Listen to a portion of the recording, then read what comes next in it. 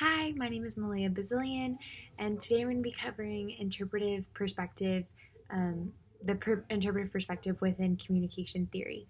Um, so I actually chose interpretive just because that's where I feel the most I feel relation and relatable to interpretive theory because that's kind of how I view the world for the most part. I don't really feel like there's a hard um, yes or no to a lot of questions and to a lot of things in life. I really like to leave it up into the gray area.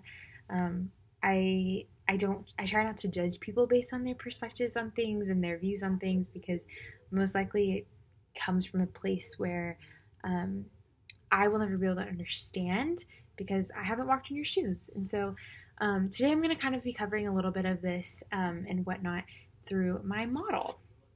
So I made this half of the paper and it just says interpretive perspective on it. And I wrote some words down. I talked about how in research we can see how interpretive perspective is used whenever there's a qualitative approach to research, especially through observation and questioning of the participants. So, for example, I looked at a research article recently that talked about how Black women can have a really hard time communicating with health providers due to lots of different things. But that's something that their perspective on that is something that I will never understand because I'm not Black in America. And so that was just kind of interesting to me. But the way they got to hear the perspectives of these women was through observing them in conversations with their doctors and also questioning them about how they communicate their pain or concerns with their health providers. So that's kind of an example of how this interpretive perspective can take place in research. I loved this. So by Catherine Miller in her book, in the textbook that we're reading through right now, she uses the word subjective for interpretive, which I loved. And she also talked about a little bit of meaning making and stuff. And to me, meaning making is all about symbols and how we as humans assign meaning to things, which again is all interpretive. Communication or interpretive perspective also means that communication isn't like a simple thing. It's very complex and has a lot of different layers to it. And then I wrote a question right here that just said, like, what is your background? Where are you from? Because I think that goes to tell us a lot about people's perspective on things and kind of give us the I'm trying to think of the word, give us the background for interpretive perspective to happen, I guess. But yeah. So the other side of my paper, I created a collage of pictures, which I'll kind of go through here in a minute.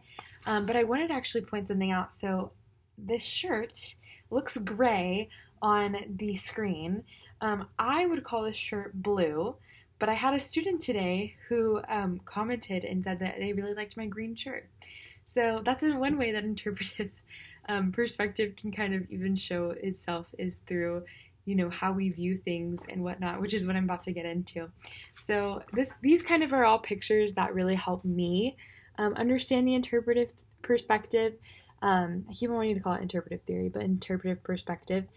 So I put this right here, which is like it's different color hues of blues and greens and stuff. And I was laughing because I was talking with someone in the department about how growing up, my dad and I would get into like actual arguments about blue and green. And I would be wearing a shirt and he would be like, "Oh, I love your blue shirt today." And I'd be like, "Dad, it's green."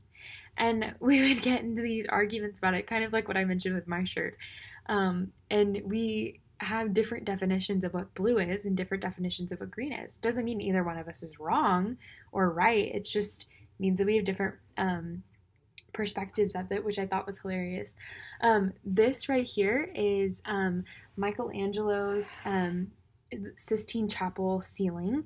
I have never had the pleasure of going here, sadly, but in high school, I'd always been taught prior to that this was a picture of Adam and God and his angels reaching and touching hands and whatever to show like how close God is to us as humans. And what's funny is in high school, my teacher actually pointed out, he was like, well, yeah, that's one perspective of it, but then another perspective of it could be that, you know, this is a brain that God and his angels are sitting in, and this is like the stem of the brain, and he's actually imposing his knowledge onto man. And that totally like shook me up. It doesn't mean either one is wrong. They're both right. I don't know. I could never talk to Michelangelo and ask him, but I thought that was so interesting. Kind of another way that interpretive perspective can take place in our everyday lives. Then I think of like the outlet here. As a child and still as an adult, I see a face. But some people see something to plug their outlet or their computers or chargers or whatever into. And so again, another way this takes place. This dress went very viral in 2015, I think it was. Some people thought that it was blue and black. I think it's blue and black. But some people saw white and gold, which was so crazy to me. But it's funny how that, again, perspective and interpretive perspective takes place here. I have the clouds here because, you know, sometimes we can look at the clouds and, you know, my husband and I love to do this on our road trips. We ride driving down the road and I will see like a monkey and he'll see like a Ferris wheel, and it's like, okay, again, neither one of us are wrong. It's just kind of our how we interpret it. The glass half full or the glass half empty. I mean, it's both. But again, depending on how you interpret it.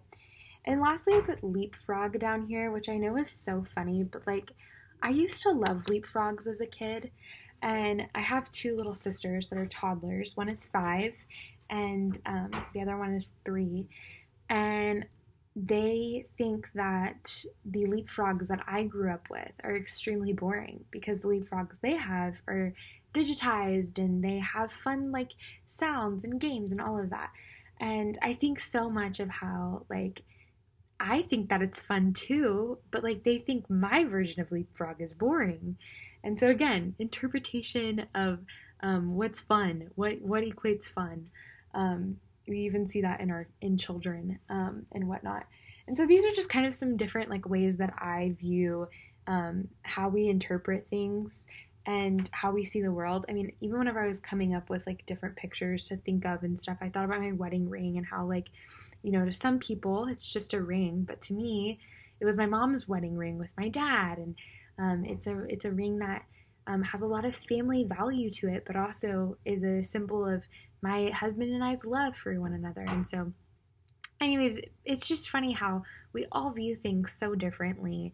We all interpret things so differently, and yet it all depends on like where we came from and our background. And none of us are necessarily wrong or right or whatever, but we all get to have our own perspective on things. I think that's really beautiful, and that kind of is what makes us human. And so that's kind of my interpretation of interpretive perspective in communication theory. But yeah,